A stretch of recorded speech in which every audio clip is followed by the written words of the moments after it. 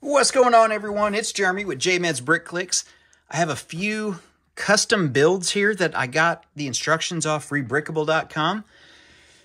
Got an official Lego set and my own custom job on this little Lego backhoe. So let's take a look at each one individually and see what they are. If you guys want the instructions for all of them but this one, go to ReBrickable.com and search those names out. So the first one we'll look at here, this is a Caterpillar Challenger. It's like a micro scale minifig, or it's way below minifig scale. I do have some lift arms on the back, some kind of at least representation of one. Tracks move. They're very tight, and I think it's just because the tracks are brand new. So if I'd had it for a little bit longer time, I had to buy the tracks off Bricklink to get some tracks that fit. The ones I have are the bigger, the next size up from some sets that I got 20-something years ago. But anyway, yeah, it's a Challenger. And I think that is one I'm going to try to make into a minifig scale because I really like this design. I've got one tractor that I made. It's John Deere, was it 9570 RT tractor, and I think this one I'm going to make, it'll have a similar look to it with the same kind of tread pattern, using the chains, the clickable pieces for that rather than these rubberized ones, which I know I've had the same problem. I'm sure some of you have. After 10, 20 years, sometimes they just dry rot and just break, just sitting on a shelf. So, yeah. Anyway, pretty cool little tractor. You can see some of the pieces. They're just like perfectly placed on there to make it work. But yeah, that's a really nice little design. Next one up is a swather. Now, if you saw one of my earlier videos, a month or two ago, I made a minifig scale one of these in John Deere color scheme. But this one's a little tiny micro one. And I got these instructions off ReBrickable. I actually had to make some alterations to it. Yeah, as the window, or the side window piece, or the mirrors fall off. He uses the hands, black hands, for that, as you can see. So I'm just going to leave that off because I got to take the whole roof off to do it. I had to make some alterations to it because I think he only designed it in the software and didn't build an actual version. So the actual version didn't really work that well. The front was 4 wide, not 5 wide, which you can see there. And trying to get those pieces there lined up, it doesn't work. So I had to make my own corrections to it.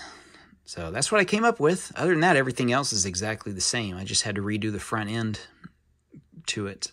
But yeah, raises up, lowers. It's a pretty cool little design. Okay. Next up, these were free instructions. I think those were free instructions too. I think that cost $1.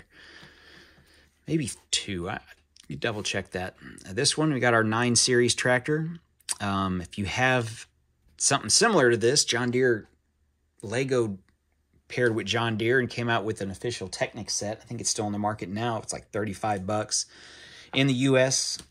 When it came out for several months, it was $29. It does come with the trailer, but it's a Technic version. I actually modified mine and bought 2 of them. Modified one, put tracks on it, and modified the cab to make it minifig scale. So I've got one with the original design and then one of my own custom kind of modification. This one works well. You can pop this off. So yeah, just in real life, just about. If you're working on them, have a massive problem, they pivot from the center, so that articulation's right in the center for steering. We got duals on all sides. You see our rear end, not too bad. See the front grille. Yeah, I got one tire that's a little loose on some of those Technic pins that are holding it together. But anyway, nice little addition to my collection.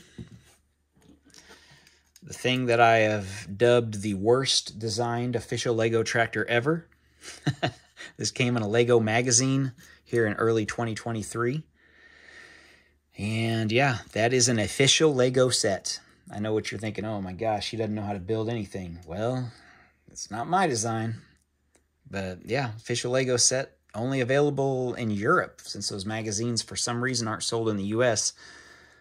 Man, Lego's missing out on a huge market by not doing that with all the different themes. Maybe in the future. This is my own custom design. I just did a video on this pretty recently of a Lego custom backhoe. Got our lift arms. One of the things the new Lego backhoe doesn't have that is on the market now, I think it's like a $20 set. It doesn't have a rear bucket, which is a huge miss. But it doesn't have outriggers either. So I don't really know why. Lego needs to make a rear bucket piece, a small bucket piece, smaller than that, for the back. If they're going to make anything like this, or any excavators, or any digging equipment for construction, they really need a new rear bucket design piece. Anyway, that's my own design, totally my own design.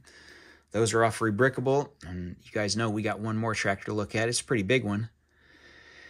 And I forget how much the instructions were. I want to say $5 or $7.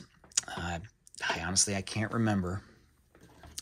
It was a little bit of a frustrating build because it is very, very fragile up here in the front. Those pieces are just like paneled on, and you want to grab it right here, which is the worst possible thing to do. So here's our John Deere tractor.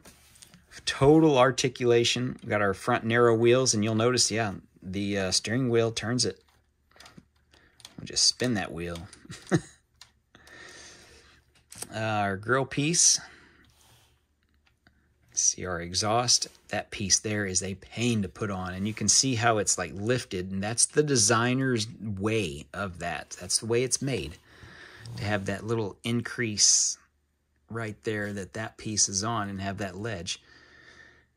I understand his design work. It's just, if that piece falls off, you got to take the whole side apart and put it back together, which, like I said, is very frustrating. You can see those are on.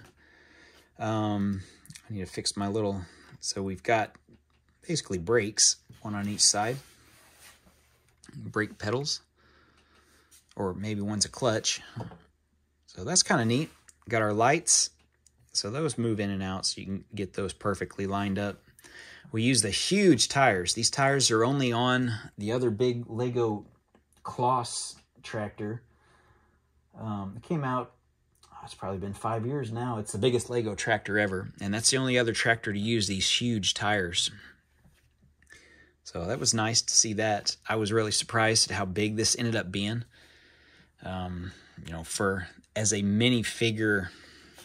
Yeah, so there's your scale, just for a minifigure comparison.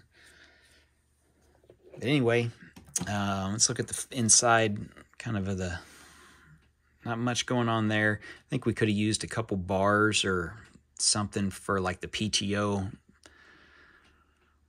or maybe a differential lock or something like that. Maybe a little bit more detail, but overall, really, really good. Those two pieces there, I don't have any of those. It's the very first time I'd ever seen this piece. That was nice to see that. So I might try to buy a couple more of those and incorporate that into my design. The back end is actually really cool. So we got our drawbar that we use to tow stuff.